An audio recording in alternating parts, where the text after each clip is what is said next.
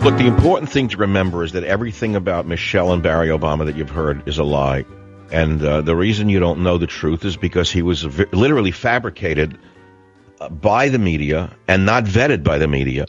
And now this 10-part series about the Obamas has come out in the Washington Examiner. As you well know, most Democrats don't read, and especially those who receive welfare don't read, except the food stamp quality and the quantity of food stamps they receive. They can count those.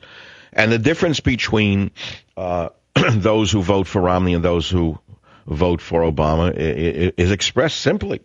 Those who vote for Romney sign the check on the front, and those who vote for Obama sign the check on the back.